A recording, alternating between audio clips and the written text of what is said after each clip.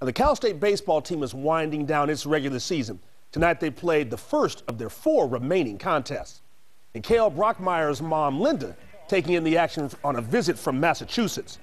Scoreless in the first, Roadrunners with the bases loaded and Kevin Younger at the plate.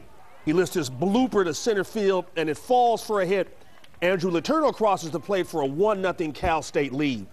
2-0 Cal State in the third when Oscar Sanay takes this pitch the opposite way and the wind carries it into the corner against the wall. Jordy Hine comes around to score on Sanay's double, 3-0 Roadrunners.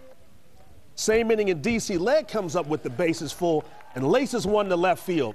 Letourneau scores, and Sanay will follow directions also for a 5-0 Cal State lead. The rout was on as the Roadrunners won their second in a row with the 18-8 pasting of the Gauchos.